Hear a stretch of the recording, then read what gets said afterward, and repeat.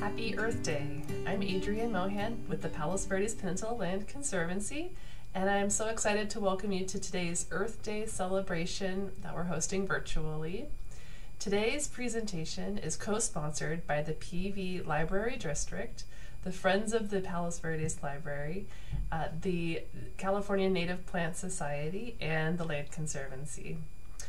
Today's distinguished speaker, Doug Tallamy, is the best-selling author of the book Nature's Best Hope. The Conservancy is selling this book, and it comes with an autographed book plate from Doug Tallamy. You can go online and purchase the books from our website. It makes a great Mother's Day gift or Father's Day gift, or you can simply put it on your own shelf. It's a great read. Please also mark your calendars for Saturday, May 1st at 11 a.m., where Doug Tallamy will return live to answer questions that you may have about his book or his presentation this evening. We plan to have 3 more lectures throughout the rest of the year. We'll take a look at the LA River and how drought has affected the Southern California region. We'll also look at the enjoyment of the outdoors and also how artists are inspired by nature. We finalize our plans in the coming weeks and months. We'll be sure to keep you posted. One last thing before we jump into the presentation from Doug Tallamy is we would like to invite you to visit the Abalone Cove Reserve, where we're undergoing a large 13-acre restoration project. It's a wonderful way to see the landscape and also the ocean during this beautiful springtime bloom.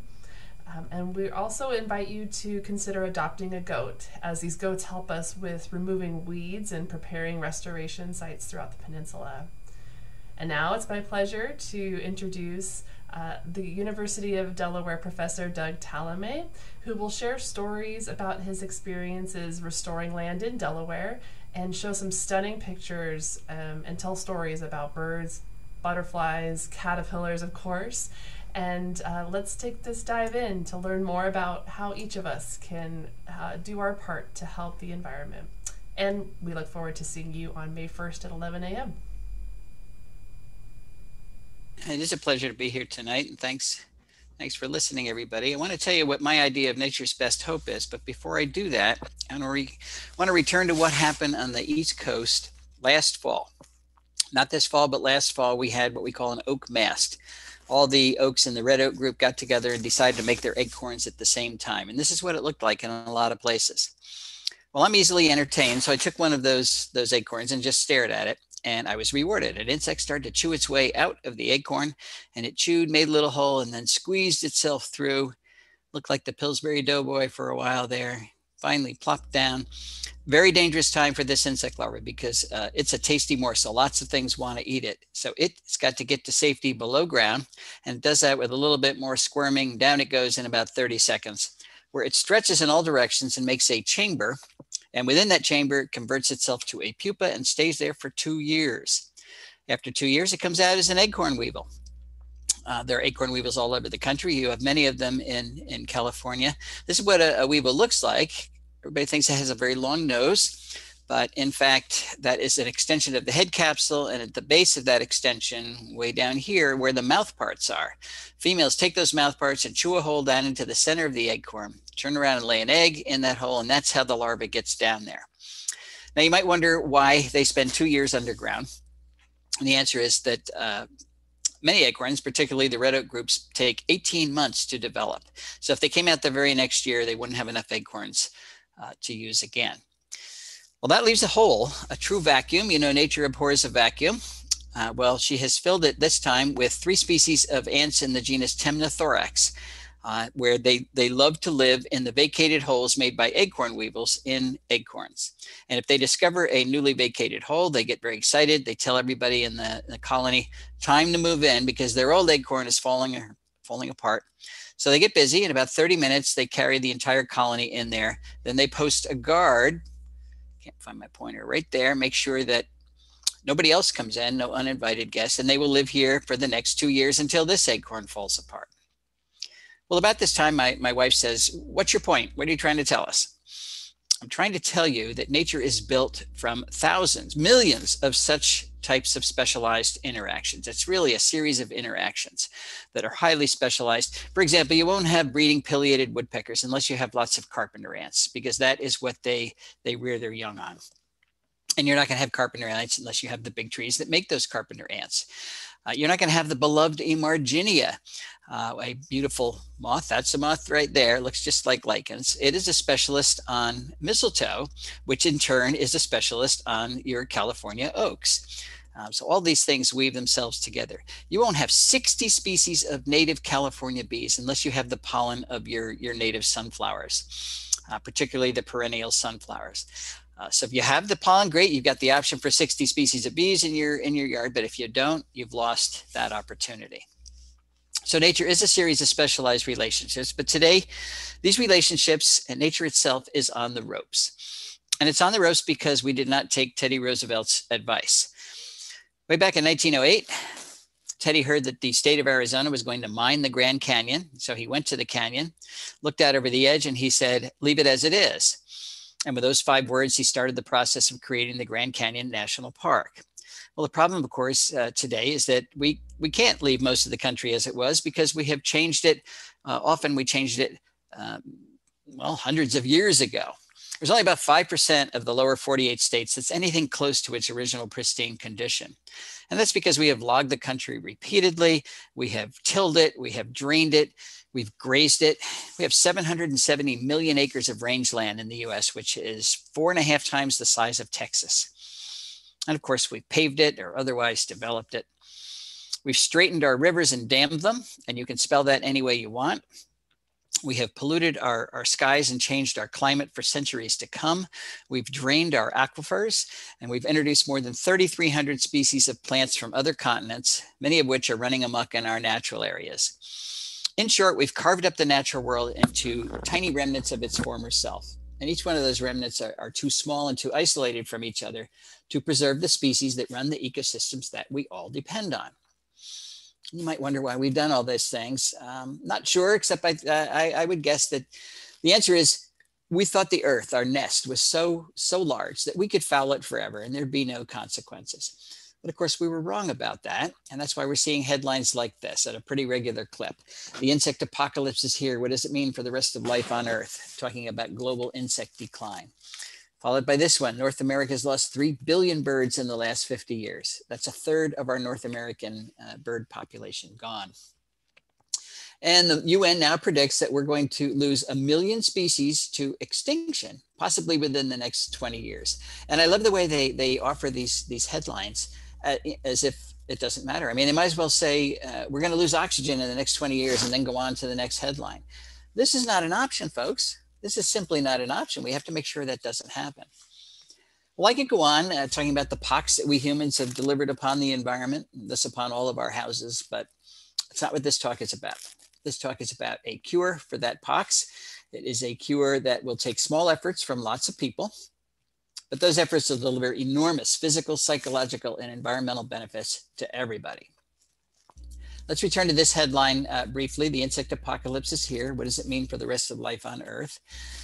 Well, the great Edward O. Wilson, E.O. Wilson from Harvard, told us what it would mean if we were to lose insects on planet Earth. And he did it way back in 1987 in this paper called The Little Things That Run the World. His message was very, very clear. Life as we know it depends on insects. And if they were to disappear, so would most of our flowering plants.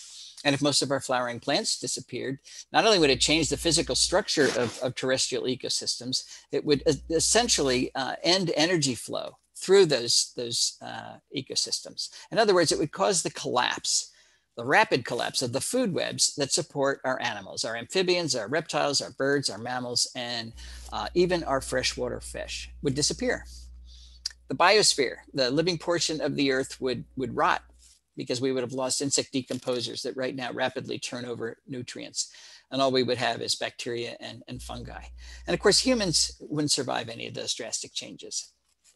There is good news though, and that is that doesn't have to happen. We can save our insects. We can save our birds. We can save nature itself, but we're gonna have to change the way we landscape in order to do it. Why? Well, because humans are products of nature. we are totally dependent on nature. We're dependent on what we call ecosystem services, the things that nature produces to keep us alive. Here are some of the things that plants do for us. And when I say us, they do it for all the living things. They produce oxygen, pretty important. Clean water, also important, and slow the journey of rain. It's always heading towards the sea, but once it hits the ocean, it's too salty to use. Plants slow that journey down. They capture carbon, enormously important ecosystem service today. They're pulling carbon dioxide out of the atmosphere, fixing the carbon in their tissues, but then there's a lot of excess carbon and they pump it into the ground. Our soils are brown or black because of the carbon that plant roots have deposited there. Plants build topsoil, hold it in place, they prevent floods, they dampen severe weather, and lots of other really critical things. What do animals do for plants? Well, they provide pest control services. They pollinate nearly 90% of our flowering plants. They disperse plant seeds, and again, many other things. So designing landscapes, it might be beautiful, but landscapes that actually destroy ecosystem services is not an option. It never was a good option. But today with 7.8, 7.9 billion people on the planet, it's not an option at all. We need more ecosystem services today than ever before. There were visionaries through the ages who recognized that we humans needed to work on our relationship with planet Earth. And one of the most eloquent was Aldo Leopold, early part of the 1900s. He wrote extensively, and one of the things he said when he was writing was, the oldest task in human history is to live on a piece of land without spoiling it. Now, we've had indigenous groups that have been good at doing that, but our huge Western and Asian extractive societies have been terrible at that. We almost always take more than the earth has to offer, and we move to another place and spoil that in another place. Aldo recognized that was not sustainable at all, so he had a dream that we humans would actually develop what he called a land ethic. In his dream, we would be able to use the land, and we have to do that. We would farm it and lumber it and graze and mine and do all of those things, but we'd learn to do it gently. We would learn to use the earth without destroying local ecosystems. And that's what he called the land ethic. He wrote about in his very famous book, the Sand County Almanac. What he never talked about was developing a land ethic where we actually lived. And I'm not sure why, but I suspect that the notion that humans and nature cannot coexist in the same place at the same time, that notion was so deeply embedded in the culture of Aldo Leopold's day, it's still embedded in our own culture, that he didn't even recognize it as an option. Well, tonight I'm going to push the idea that living with nature not only is an option, I'm going to argue that it is the only viable option that is left to us. What we have to do is find ways for nature to thrive in human-dominated landscapes. Living, we have humans here, nature someplace else. That model just isn't going to work anymore because there is no someplace else for nature. Where should we start? Well, one thing we have to consider when we're talking about the future of conservation is private property. And that's because so much of the country is privately owned. 85.6% of the US east of the Mississippi is privately owned. Huge amounts of California is privately owned. I think the figure for the entire country is something like 78% privately owned. If we ignored private property, we would fail because we wouldn't be doing conservation in enough places to sustain the amounts of nature that we need to do. But there are lots of areas that we don't ever consider for possible conservation centers that we should start considering. How about power and pipeline rights of ways, or railroad rights of ways, or roadsides? 21 million acres, 3 million acres, 17 million acres in those types of rights of ways. Golf courses, 2 million acres. Airports, 3 million acres. The Denver airport is twice the size of Manhattan. I mean, these are huge areas. Then we have all the places where we live, both in rural areas, suburbia, our ex-urban and urban areas, hundreds of millions of acres in those places. And you could think of other places, but just these, if you add it up, that's 599 million acres that we could be using for conservation that right now we really don't. How big is 599 million acres? Well, it's bigger than Vermont, plus New Jersey, plus Maine, plus Virginia, New York, Georgia, Florida, Oklahoma, Montana, Texas, and California. You add them all up, that's 599 million acres. So not having a place to do conservation is not the issue. We have plenty of places we can do conservation. Now, when I talk about conservation, I'm really not using the word correctly. I'm not talking about going out and conserving pristine areas. We certainly need to do that, but there aren't enough pristine areas left. I'm talking about restoring nature, putting it back together where we have torn it asunder. But in order to do that, we can't just add species willy-nilly to our restoration. We have to start with the most important species. Not all species contribute equally to ecosystem functions, so we have to start with the building blocks, the species that other species depend on. And one of the first things you have to do is rebuild a food web, which means you have to have the plants that are going to capture energy from the sun, turn it into food, and then, of course, that's the food that supports all the animals that are out there. But most animals don't eat plants directly. They eat something that ate plants. And that something is typically insects. And it turns out that caterpillars are the insects that transfer more energy from plants to other animals than any other type of plant eater, more than elephants, more than anything. So if we took caterpillars out of the system, most of the energy would remain locked up in plants, and you would not have viable food webs. Let me use the Carolina chickadee as an example. Any of the chickadee species are doing the same thing, but this is what we have here at our house in southeastern Pennsylvania. They're seed eaters during the winter, or at least 50% of their diet is seeds. The other 50% is insects. But when they're reproducing, their babies can't eat seeds. So they switch totally to insects. And if they are in a healthy environment, they feed their young exclusively on caterpillars. And it turns out they're not alone. 96% of our terrestrial birds are rearing their young on insects, and most of those insects turn out to be caterpillars. How do we know that? There's lots of lines of evidence that suggest that, but here's a study that my PhD student, Ashley Kennedy, recently finished. What she did was put out a call to bird photographers around the country to send in pictures of birds while they were feeding young, while they were carrying food to the nest. And she got thousands of pictures and was able to identify the prey item in the beaks of the birds, and then reconstruct the nestling diet for 20 of the common bird families in North America.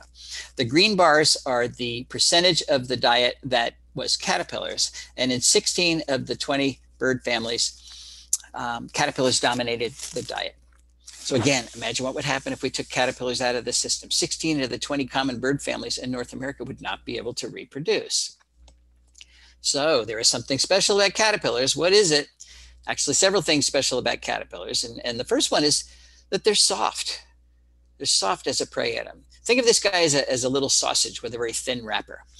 The thin wrapper is exoskeleton, it's cuticle, it's undigestible. So birds don't want a lot of that. They want all the goodies that are inside that. And because it's soft, you can stuff it down the throat of your offspring without fear of injuring it. And if you've ever watched a parent bird feed their young, they're pretty rough. Their beak's like a plunger. They just stuff it down there. Caterpillars are also relatively large prey items. One medium-sized caterpillar is equal to the biomass of 200 aphids. Now, some of our birds do chase aphids around, but do you want to chase 200 aphids or get one caterpillar? They are nutritious. They're very high in fats, very high in protein. Again, they have a very low percentage of chitin compared to other insects, particularly beetles. Beetles are not like little sausages. They're like little tanks. Much of a beetle is undigestible, and they tend to have a lot of sharp edges. Excuse me. And finally, caterpillars are the best source of carotenoids for birds during the breeding season. Now, I mentioned carotenoids not because I love organic chemistry, but because I'm a vertebrate, and you're a vertebrate, and birds are vertebrates, and vertebrates cannot make their own carotenoids. Only plants make carotenoids, yet carotenoids are essential components of vertebrate diets. So we all have to get our carotenoids from plants. And that's why my wife Cindy says I have to eat my beta carotene. I got to eat my carrots to get my beta carotene. I have to eat my tomatoes to get my lycopene, my whatever that is to get my lutein. And she makes sure I do eat those things so that they stimulate my immune system. And I can't think of a better time to have a very strong immune system. Carotenoids are also antioxidants. They run around our body and protect our DNA from oxidative damage. They improve color vision. When your mother said, eat your carrots, you will see better, she was right. She didn't know she was right, but it turns out she was right. They improve sperm vitality, improve sexual attractiveness. Now we're talking about things like this male prothonotary warbler. He is bright yellow because he's had access to lots of luteins. And he makes pigments out of those luteins, puts them in his feathers. And the brighter yellow he is, the more ladies he attracts.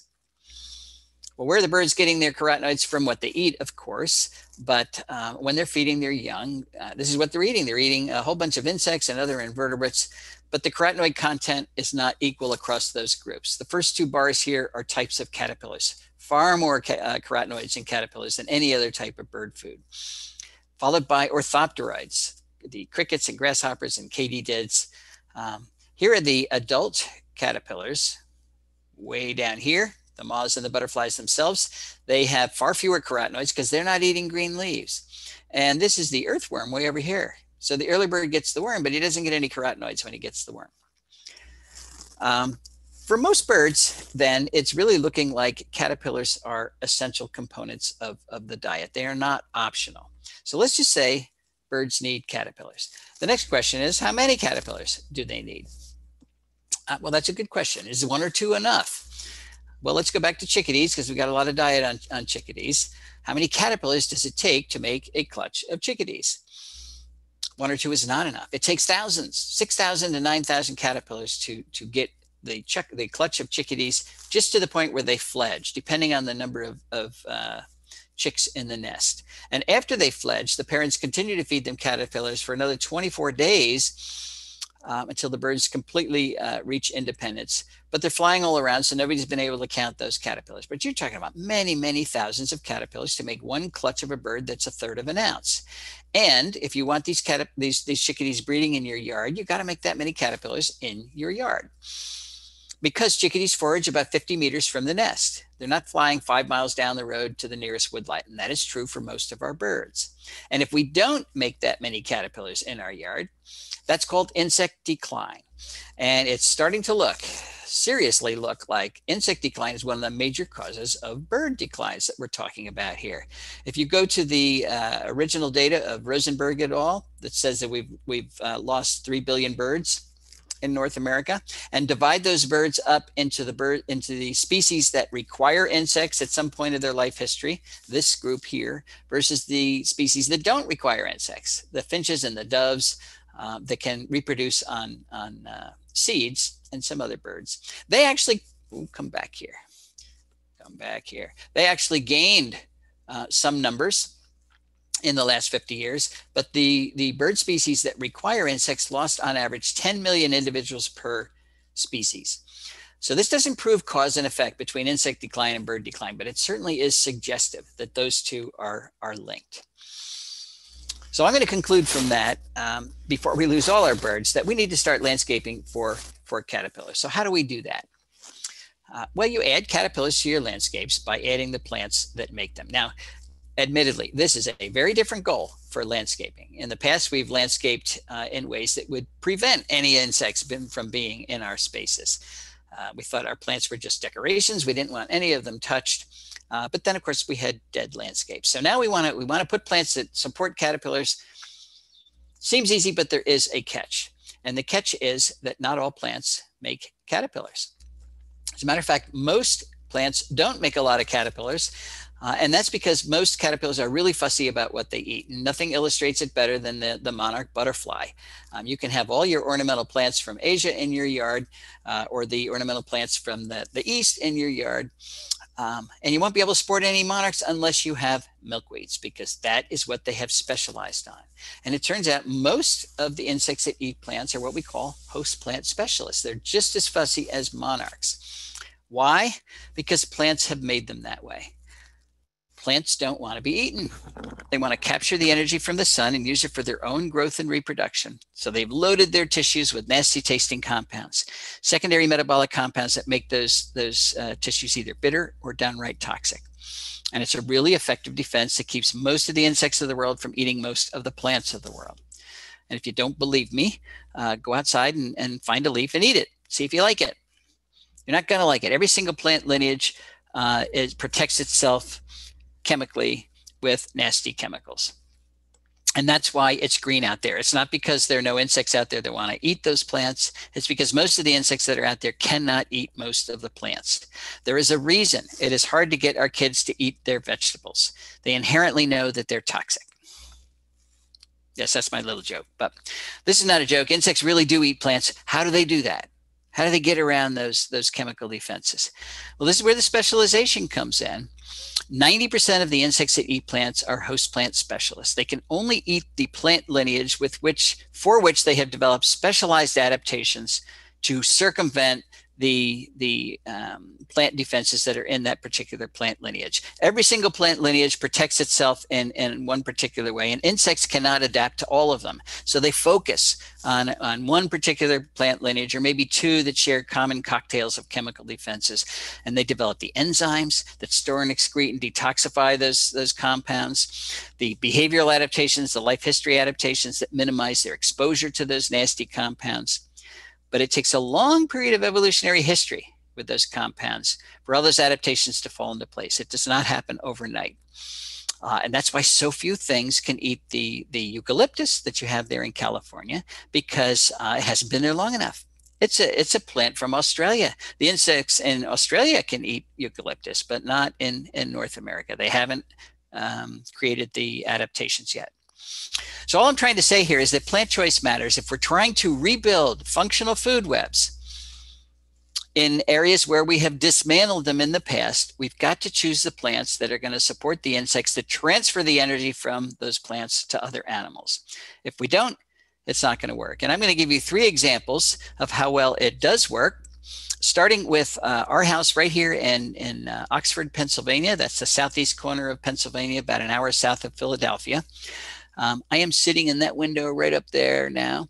There was a very old farm, been farmed from the late 1600s, so 300 years, that was broken up into 10-acre lots. The soil was absolutely exhausted, very little topsoil left. And what was growing here, which they were mowing for hay when they actually sold the farm, was all the invasive species that had escaped from our gardens: multiflora rose and oriental bittersweet and Japanese honeysuckle, and all the things that we have on the East Coast that are plaguing our natural areas. They would mow that stuff and call it hay. So when they stopped mowing, when we started building the house, this is what grew back. It's just a tangle of Asian vines. That's a lot of oriental bittersweet and Japanese honeysuckle and bush honeysuckle and all that stuff. And the entire 10 acres was covered. That is my wife, Cindy, getting ready to remove all of this stuff. So if you have a serious invasive species problem, don't despair. You really can. If you can't eliminate it, you can certainly get it under control. It is a lot of work, there's no doubt, but if skinny old Cindy can do it, you can do it. So what was I doing when she was removing all these things? I was telling her she was doing a great job, but I was putting plants back. And I did it selfishly. I've got a little hobby of taking pictures of caterpillars, so I always want to attract caterpillars to our yard that we don't have. And I started with the Canadian owlet. That's a Canadian owlet. That's what the adult looks like. But Canadian owlets are specialists on meadow rue. There's no meadow rue here anymore. I mean, there used to be hundreds of years ago, but long, long gone. No meadow rue anywhere around us. So I had to get some seeds from someplace else, but I planted meadow rue, grew really nicely. But I didn't know how long. I mean, this was an experiment. I didn't know whether the Canadian owlet would be able to find my meadow rue ever, or if it did, how long it would take. So I didn't go out and check my meadow rue. It was a month and a half after it was up before I just walked by it accidentally, and I looked, and it was almost defoliated with Canadian owlets. They had found it right away. I have no idea where they came from because there's no meadow rue around us, but that worked really well. Now we got a good population of meadow rue and Canadian owlets. So there you go. I've added 2 species to our property. Another example, this is the goldenrod stowaway. It's a misnomer because this beautiful moth has nothing to do with goldenrod. It's a specialist on this plant, Bidens aristosa. I did know where there is some Bidens aristosa in a power line cut about 14 miles away. So I went and got some seeds, planted them. Excuse me, I'm having problems with my dinner here. It took about a year for the goldenrod stowaway to find my Bidens, but it did. And now we've got a great population of both of those. So there we go. We've added 4 species to the property. I wanted hackberry emperor. It's a butterfly that ought to be here, but as its name suggests, that's what it looks like. It is a specialist on hackberry, and we didn't have any hackberry. So I planted hackberry, another tree that should be here. It took 3-4 years before those butterflies found our hackberry, but now we have a good population of both again. I went out and checked one of my hackberry, or just walked by one of my hackberry branches this June, and there were 9 hackberry emperor butterfly caterpillars on that single branch. So another big success. So that's 6 species we've added to the property. I did not plant goldenrod. It came in on its own, and along with it came many of the things that eat goldenrod. In my neck of the woods, that's 110 species of caterpillars. So things like the brown-hooded owlet, the Arcigera flower moth, the goldenrod leaf miner, the distinct Sparaginothus, goldenrod gall moth, they all came. Here's one that hasn't come yet, the goldenrod flower moth, and it's beautiful larvae. I don't know why they haven't found our goldenrod, but they haven't. So this is part of the game. This is anticipation. It's like waiting for the ketchup to come out of the bottle. Every year I check for the goldenrod flower moth. One of these years I'm going to find it, and that'll be a great day. Planted Virginia creeper. It's a beautiful vine here in the east, nice fall color. And it plays nice. It can crawl up our trees without pulling them down, without girdling them, and it supports a lot of beautiful sphinx moths, things like the Pandora sphinx and its beautiful adult, the lettered sphinx, the hog sphinx, the abbot sphinx, all found on Virginia creeper, and of course many other things are as well. I wanted the zebra swallowtail. This is the prettiest swallowtail here in the east. But this was a real test because we were at the very northern limit of its distribution. It is a specialist on pawpaw. Of course, we didn't have any pawpaw, so I planted pawpaw, but the nearest population I knew of was 26 miles south of us. And I really wondered whether they'd be able to get up and use our pawpaw. We waited 9 years, but they finally did. They found it. And now we got a population of both the pawpaw and zebra swallowtail. And we have lots of pawpaws too. I wanted the double-toothed prominent to come to our house because it's a caterpillar that looks like a dinosaur. I mean, who wouldn't want that? It's an elm specialist, so we planted American elm. So now we've got both of those. Wanted the evening primrose moth. It's a specialist on evening primrose, so we added evening primrose to the yard. This is what the moth does during the day. You also have a specialist on evening on your primrose species, the Pacific green sphinx moth, beautiful moth that you can have if you have that primrose. And we planted lots of oaks. Now, these are just examples of the plants that we have added to our house. But I want to focus on oaks for a while because across the country, not only here, but in California as well, oaks are the #1 species in terms of supporting caterpillars. I'll talk more about that in a minute, but this is the Bedford oak in Bedford, New York. And people argue about whether it's 400 years old or 500 years old. But it illustrates what a lot of people think. They think you have to have enormous oaks before they can start contributing to your property. I hear people all the time saying, I don't want to plant an oak because I won't live long enough to enjoy it. Well, unless you die before next year, you will live long enough to enjoy it. And I can say that with confidence because I planted my oaks as acorns or as 2-foot bare root whips.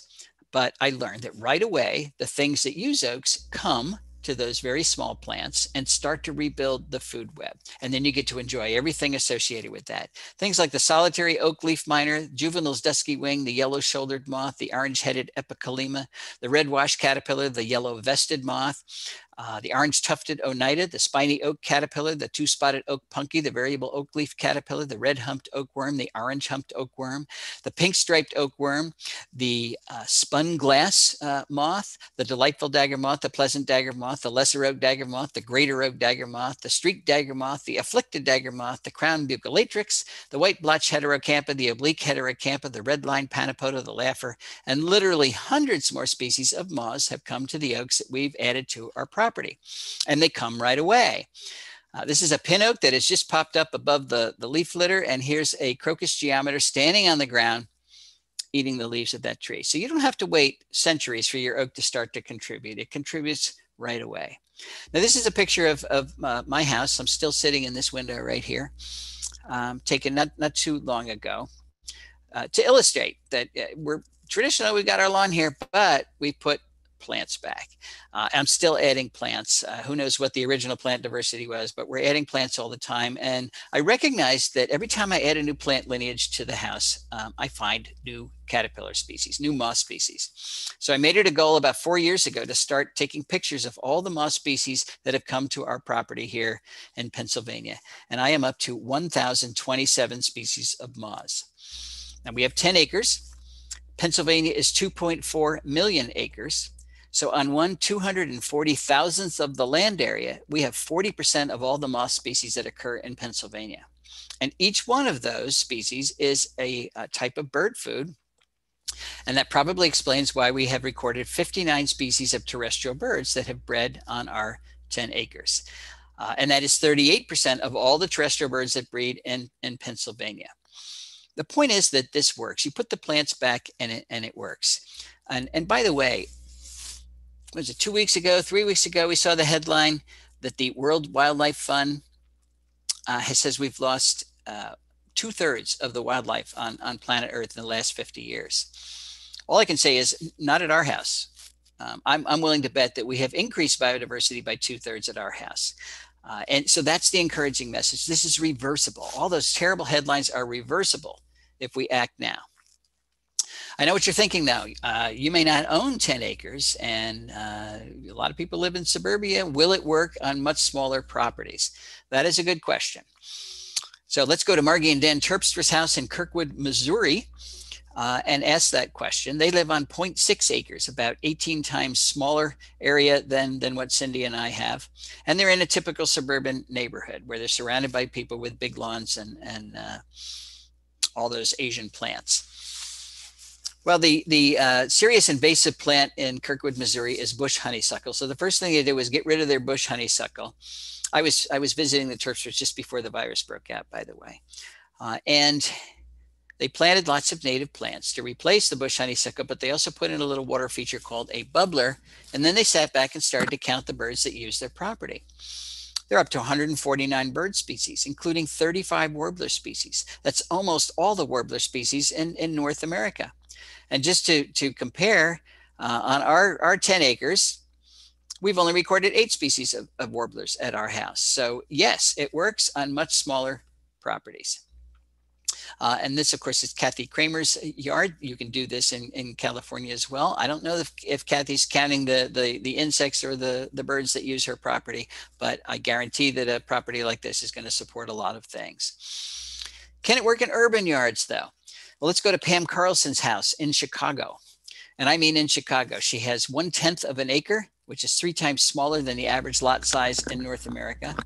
There's no connectivity with her little property in any other natural area. So she's just a tiny island. She lives right next to one of O'Hare Airport's runways and right next to Kennedy Expressway. So she's really in an urban area. On her little property, she got rid of her invasive plants, put in 60 species of native plants, put in a little water feature for the birds, and then she started to count her birds, and she's up to 116 species of birds that have used her yard, including a woodcock. So if you haven't seen a woodcock lately, you can go to Pam's house and check it out. But what about city centers? 82% of us live in cities now. Well, in 2014, I was looking at this plant. This is butterfly weed, Asclepias tuberosa. At least that's what people call it, butterfly weed. But it reminds me that we have a marketing issue with our native plants. We call them weeds and wonder why people don't plant them. So let's not call this butterfly weed. Let's call it Monarch's Delight. All right, 2014, I'm staring at Monarch's Delight, and the first thing I see are 2 species of leafcutter bees, megachilid bees. I know they're leafcutter bees because they carry their pollen on their tummy, not on their legs. Leafcutter bees have very specific requirements. I hadn't seen these species in a long time, and I was very surprised to be seeing them here because not only do they require pollen and nectar, they require soft leaves like you would find on red buds, because they carve out the edges of those leaves, roll them up into a tube and stuff them full of pollen, and that's where they lay their eggs and reproduce. Then they put that whole package into a crack or a crevice. Well, there was a red bud growing right next to Monarch's Delight, so the leafcutter bees had everything that they needed. And because there was a red bud there, red bud blooms very early in the spring. It's one of the first things to bloom. It produces lots of forage for queen bumblebees. And of course, bumblebees overwinter as queens. There are no workers to help her out in the springtime. She's got to do all the work until she raises her first set of offspring. So she needs very efficient forage opportunities, or the colony fails. Well, because the red bud was there, she had what she needed, and there were bumblebees there as well. And then I saw a monarch. Actually saw two monarchs here, foraging on monarch delight. Now, this was 2014. In the East, the 2013 was the low point of the Eastern monarch population. Only 3.6% of the monarchs left compared to 1976. I had gone all of 2013 without seeing a single monarch. And here it was. This was June. So that's very early in the season for us to be seeing monarchs this far north on the East Coast. It usually takes them much longer to get there. So I was really encouraged. It seemed like, well, maybe the monarchs are going to come back. Why were they there? Well, they had monarch's delight. There was also another species of milkweed. So they had the nectar they needed, but they also had the host plant. Now they could start to reproduce. Do you know where I was? I was on the High Line in the middle of Manhattan. And this is the High Line. It is a renovated, elevated railroad that is now a tourist destination. Maybe some of you have been here. We're 30 feet above the taxis here, right in the middle of the heart of Manhattan. Millions of species go to the High Line to get a little bit of nature in the middle of Manhattan. It is hardly the place where I would expect to see monarchs or leafcutter bees. Somebody's doing a survey of the bees on the High Line. They're up to 30 species. This is Rick Dark. He convinced me finally. I mean, he was after me to go see the High Line and see all the wonderful plantings for years, but I resisted. I'm not much of a city boy. And if I see pretty plants, I want to see things using them. And I didn't think anything would be in the middle of Manhattan, but I was totally wrong. And I'm glad I was wrong. It proved to me that even though the High Line is not 100% native plants, there are enough thoughtful native plantings there that life has come to Manhattan. And if we can bring life to Manhattan with just a few native plants, we can do it anywhere. But there are 4 keys to success that we need to think about countrywide, and one of them is shrinking the area that's in lawn. Now you people in California aren't the prime movers in terms of lawn. You recognize you don't have the water for it. But across the rest of the country, we have 40 million acres of lawn, which is dedicated to a status symbol, which is a dead space. It's the size of New England that is lawn, and we're still adding 500 square miles of lawn to the US every year. Totally unsustainable. I'm suggesting that we cut that area in half. The area of lawn we keep is still going to be manicured. We're still going to be good citizens. We won't be thrown out of our neighborhoods. But we're going to put plants back in the rest of the area. And if we do that in half the area that's now in lawn, that will give us 20 million acres to work with. And if we put those native plants that are supporting food webs back in that 20 million acres at home, we can create a new national park that we call Homegrown National Park. And it will be bigger than the Adirondacks, plus Yellowstone, plus Yosemite, plus Grand Tetons, Canyonlands, Mount Rainier, North Cascades, Badlands National Park, Olympic National Park, Sequoia National Park, the Grand Canyon, plus Denali, which is huge, plus the Great Smoky Mountains. Add up all those parks, still less than 20 million acres. So we will have the largest national park in the country. And there are distinct benefits from bringing nature home to where you live. And this is a big one here. You can develop a personal relationship with some aspect of the natural world at your own pace, at your own time. You can do it for the first time, or if you had a good relationship when you were a child, you can re-establish that relationship simply by walking out your door. You can avoid crowds. You know, if you go to a national park today, you're there with millions of other people. It's hard to have that personal experience with nature. It's also free. There's no admission fee. It's never closed. No matter how many viruses or pandemics come down the road, you can always go out in your yard. No travel hassles. And you can experience the natural world alone. That's the key there. There's no way you're going to develop that personal relationship with the natural world if you're not alone. This is particularly important for our kids who are now suffering from nature deficit disorder because they have no relationship with nature. Why do we want them to have a relationship with nature? Well, not only is it there are tremendous health benefits associated with it, but they're going to be the future stewards of the planet. We can't live without nature, and if we have nobody stewarding it, if they don't even know what it is, they're going to be lousy stewards. So we're working hard to expose them to nature. And what do? We get 30 kids, put them on a bus with a teacher. They drive for an hour and then walk around some natural area. Teacher tells them not to touch anything, and they get back on the bus and drive home. And that's their experience with like the natural world. I'm sure that's better than nothing, but it's really an experience with 30 other kids and a teacher telling them not to touch anything. If you have some part of nature at home, you walk out the door, get your kids to experience it alone. No parental supervision. They've got to do trial and error and figure out what works, what doesn't work. Maybe they can learn to hunt lizards. And I'm learning this from my own granddaughter. This is Zoe, who lives in Hawaii. And her piece of nature is pretty small. It's a patch of grass about 10 by 10 feet with a hedge. But there are anole lizards there.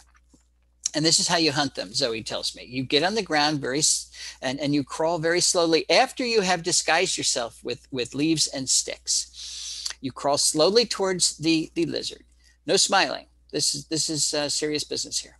You can wear your best dress, that's okay. But the object is to catch the lizard, put it in an aquarium, and then you can study it, as she says.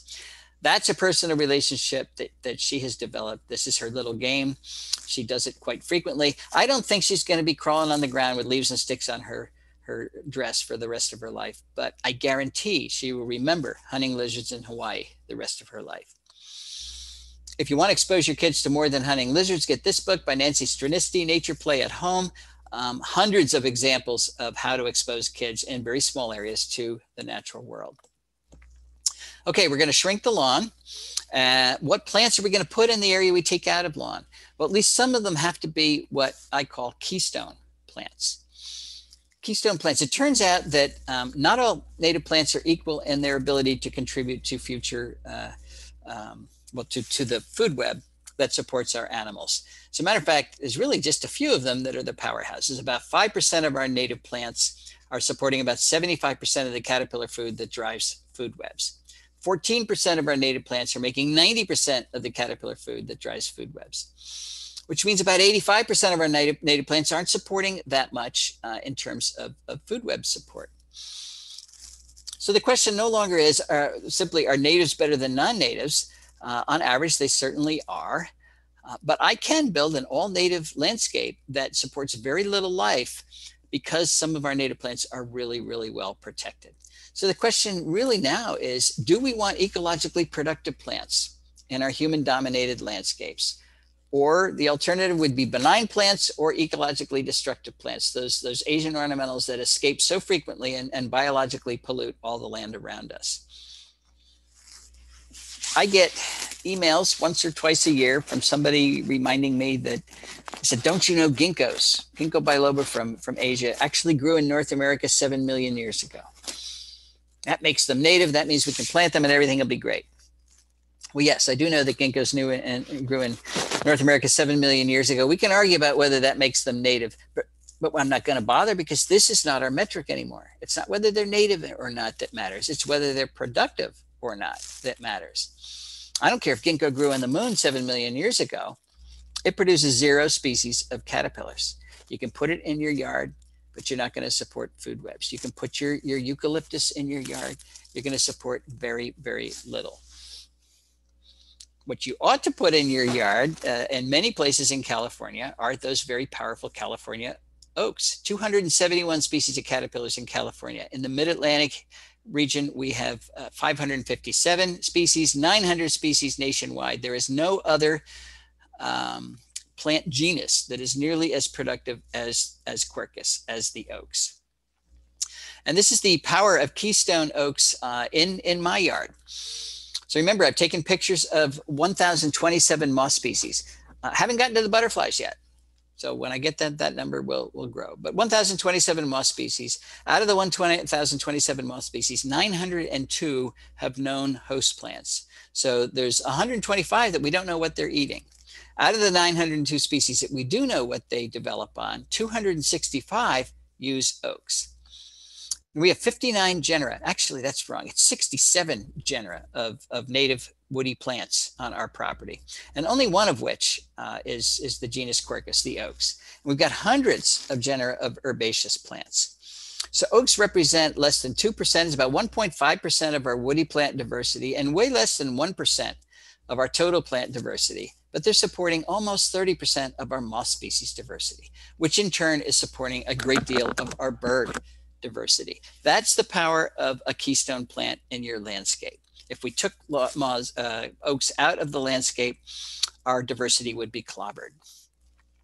So how do you find out what the keystone plants are for your where you live in California? I always talk about counties, but your California counties are so huge that luckily you have this feature called Calscape.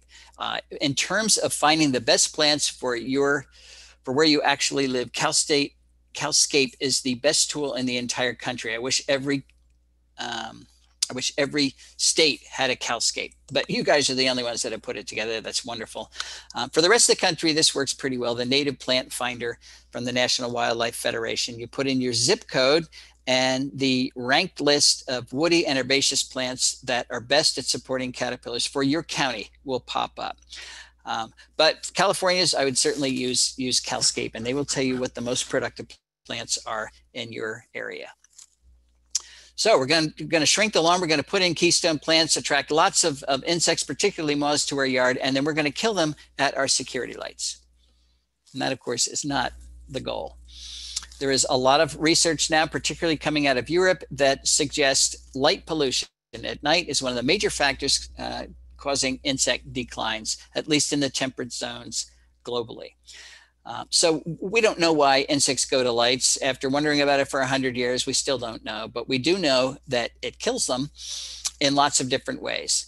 So the moths that are flying around and around the lights will die from exhaustion. They collide with the light. They get incinerated. They get dehydrated. The bat comes and picks them off. There are a lot of nocturnal insects that are blinded by bright lights. And it messes up what they're supposed to be doing. They're supposed to be finding mates and laying eggs, but instead they're sitting on the side of the wall where your light is. This is actually good news to me. If this is one of the major causes of insect declines, it's also one of the easiest ones to turn around. Just turn your light out. What could be easier than that? But I know what you're going to say. I can't turn my light out because the bad man will come. Okay, put a motion sensor on your light so it only turns on when the bad man does come. And the first thing you're gonna discover is that the bad man doesn't come very often. Now, if you don't want to do that, take the white light that is in your security light or any of your outdoor lights and switch it out for a yellow bulb. And a yellow LED bulb is the best because yellow wavelengths attract far fewer insects than do white wavelengths. Mercury vapor lights, those big, powerful security lights, those are the worst by far. If we were to switch to yellow LED lights across the country, we could save billions of insects almost instantly and a ton of energy. Seems like a no-brainer. The fourth thing we have to do is to landscape in a way that allows our caterpillars to complete their development. What do I mean by that? Well, I live in Chester County, Pennsylvania, where 511 species of caterpillars develop on oaks. A few of them, like the polyphemus moth, completes its development on the tree itself. The caterpillars eat the leaves, they then spin a cocoon and hang from a branch, then the adult emerges and they do it all again. Everything happens on the tree.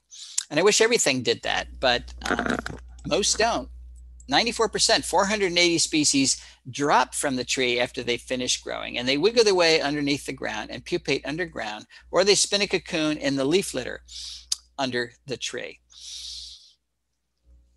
But that's the problem. We don't have any leaf litter under our tree, and we mow everything and compact the soil to the point where it's too hard for the caterpillars to wiggle underground to pupate. So this becomes an ecological trap. The moths come in, lay their eggs on these trees, the caterpillars develop, drop down, and then die. And the next generation is smaller, and the next generation after that is probably gone altogether. I am convinced that this is another major cause of insect decline because of the way we landscape. And of course, the cement landscape is even less of a viable option for caterpillars.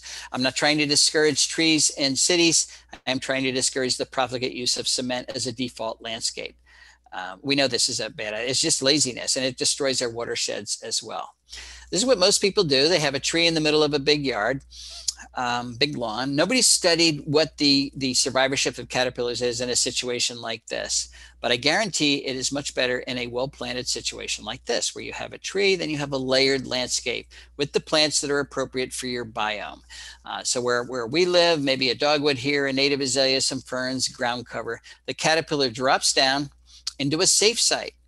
The ground is very loose because nobody's compacting the soil. It can easily get below ground, or it can easily spin its cocoon in the leaf litter under here. It's not going to be mowed, not going to be trampled on. It's a safe site, and survivorship will be much higher.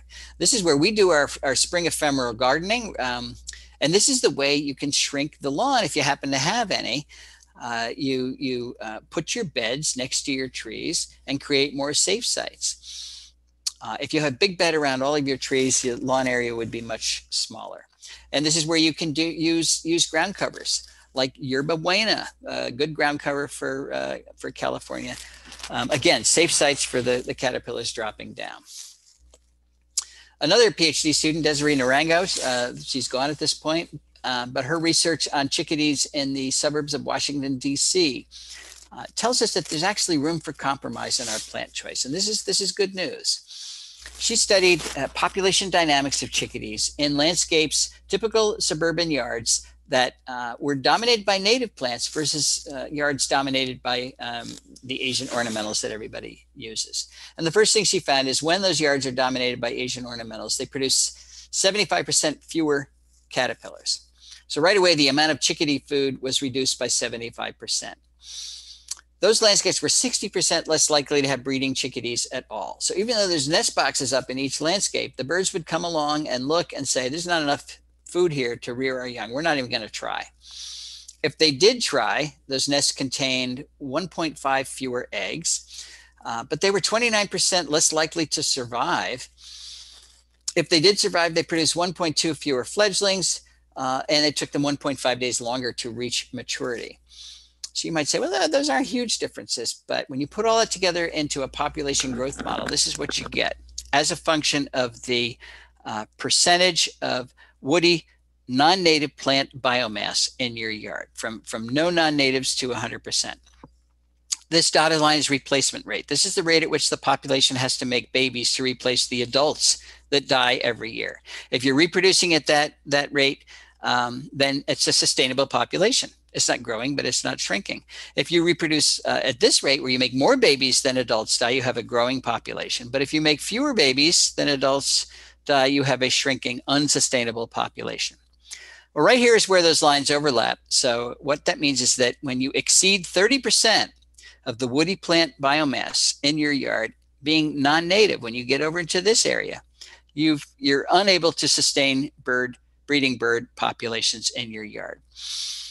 And we have measured the amount of non-native plants in yards near where I live in Southeast Pennsylvania and Northeast Maryland and Delaware, 82% non-native plants. It's way down here in the unsustainable part.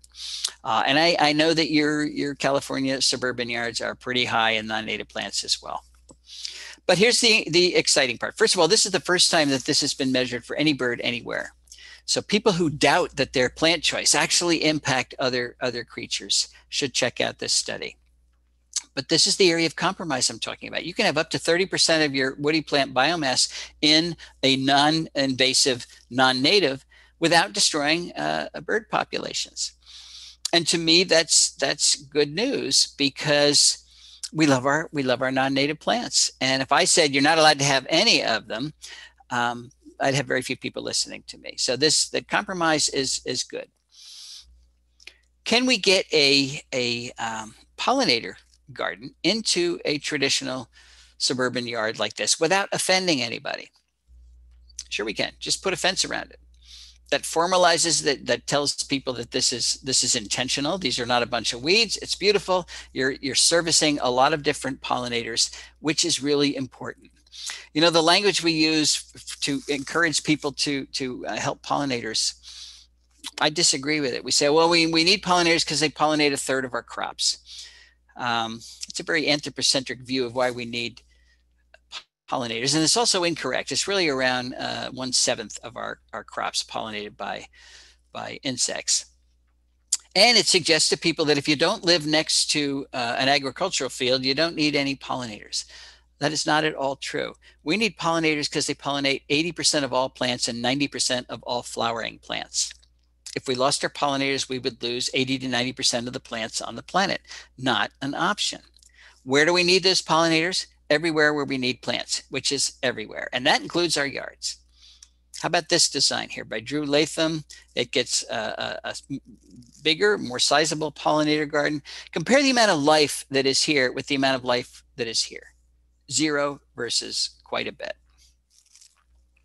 And of course, your native asters. You got so many great plants that are great for pollinators. Don't forget those 60 species that use your sunflowers. Get a lot of those sunflowers in there. Another shot from Kathy Kramer. Can municipalities help us live with nature? Of course they can. And more states, at least before the virus, were putting money towards this. Minnesota had has a cost sharing program to encourage homeowners to convert some or all of their lawn to appropriate Minnesota prairie plants. They help you pay for it. There's an island in Florida that's paying the residents to allow burrowing owls, listed species, to nest in their front yard, to burrow in their front yard. If you have a burrowing owl, you actually get paid for it. This is the way the Endangered Species Act should have been written, with carrots rather than sticks. That's why people, everybody would be fighting to have an endangered species in their yard because you get paid for it. Missouri had a bounty on calorie pear. This is one of the most invasive ornamentals that is still being sold today all over the place.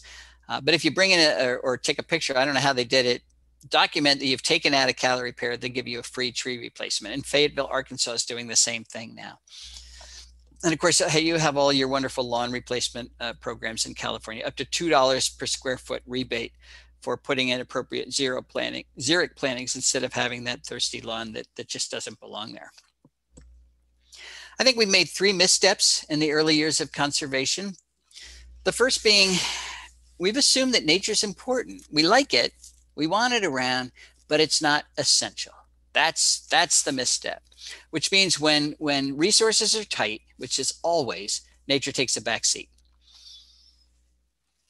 I was in the Cincinnati Zoo just before the virus broke out, and there was this wall-sized poster that said, save wildlife for future generations. And this is our society's view of conservation.